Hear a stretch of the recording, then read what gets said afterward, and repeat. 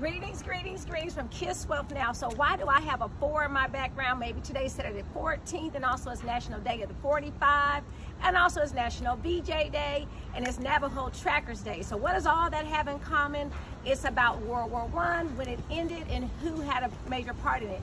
For example, VJ Day is with Japan actually surrendering, pulling out of World War I.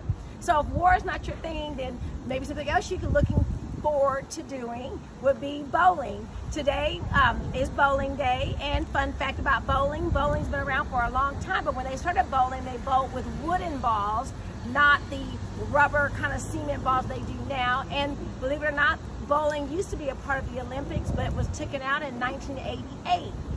Also, it's ice creamsicle day, y'all, and garage sale day. So looking for something to do, maybe have a garage sale today. Do not forget